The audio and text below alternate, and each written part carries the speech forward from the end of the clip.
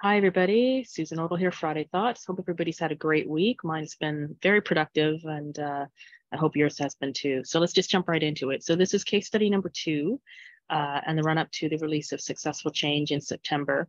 And today I want to speak directly to CEOs, founders, just leaders that have a public voice in the market that they're in.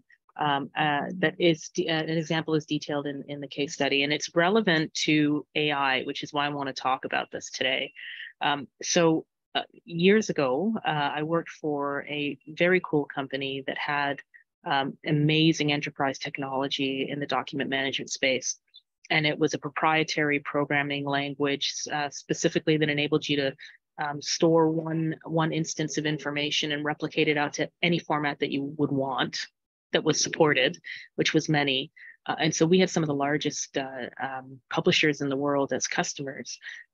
Just killed it. We had a great team, lots of detail in the book about that. And I think you'll find it an interesting read. But the reason I want to share it is HTML was very powerful, but very niche and very complex. And it was a precursor to XML. And so at the peak of our growth, XML was announced, and our CEO at the time was invited to speak at the first XML conference, and just conveyed that XML was lightweight, that it wouldn't address the needs of the largest publishers in the world. And as we know today, that's not the case. I would assume most of you have never heard of HTML, but all of you have heard of XML. And so what's the lesson learned in this? Read the book.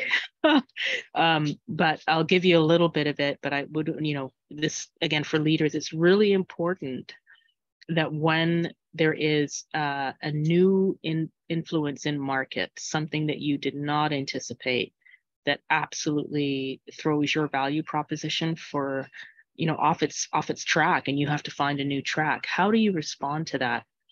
It's a case study. You have an AI is exactly that. We're at this moment, my experience way back when was niche, but it is absolutely relevant to what's happening today with AI, which is not niche.